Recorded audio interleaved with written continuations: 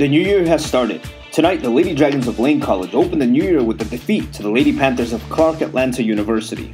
The Lady Dragons have been haunted by injuries this season. In tonight's contest, those injuries impacted the outcome of the game. From the opening of the contest, the Lady Panthers took control of the game. Going into the locker room, finishing the first half, the Lady Panthers led by 17 points. Despite the injuries, the Lady Dragons fought back in the third and fourth quarter, outscoring their opponent in the fourth quarter by 7 points. Newly appointed head coach Kimberly Anderson shared some remarks with us. This right here was a hard game for me because we are coming off injuries, and I still have some of my starters who are still injured. So I don't think the energy level was there compared to where it was if we didn't have the injuries.